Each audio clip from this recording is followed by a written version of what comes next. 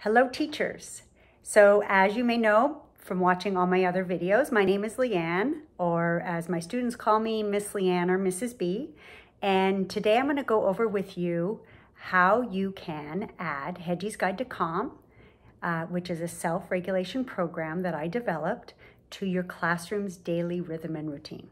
On my website, if you go to supercalmhedgy.com, you will see that I have the complete program. It is in PDF or EPUB form, and I did that A, because it was more affordable for me to put it out there, and B, it's more affordable for you to purchase.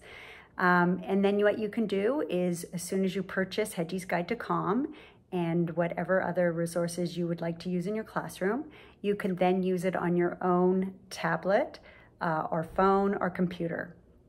And then you can print out whatever you would like to supplied to your students in order to do the activities that are recommended in order to make the program successful. First thing I would like to say to you teachers is you know your students the best. You know the dynamic of your classroom, you know your students, and you know how to implement Hedgy's Guide to Calm self-regulation program into your classroom better than anyone else. So I would highly recommend that you go to my website, supercalmhedgy.com, and you purchase Hedgy's Guide to Calm, you read the book, and then you can go and watch all my videos on YouTube at Hedgy's Guide to Calm YouTube channel, and also check out my other social media, supercalmhedgy on TikTok and on Instagram. And with all that information, you can then assess how it is best to fit this into your program to meet your students' needs. Also, it is very important for this program to be successful that your social and emotional needs are met. And that's why I recommend it over the summer, and you don't have to just do it over the summer, you can do it anytime. Begin your own Hedgy's Guide to Calm 21-day challenge.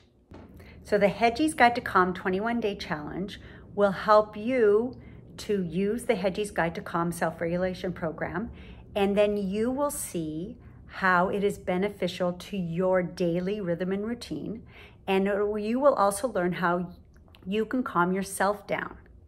Once you know how to use Hedgy's Guide to Calm for yourself, then it will be so much easier for you to add it to your classroom's daily rhythm and routine.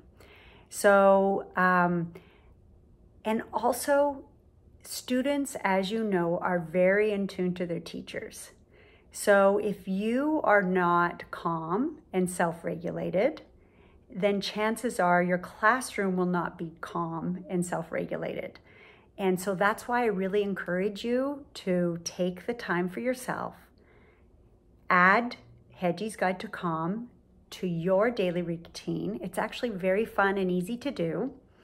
And then when you go into the classroom, it'll just be a natural addition to your classroom's daily rhythm and routine.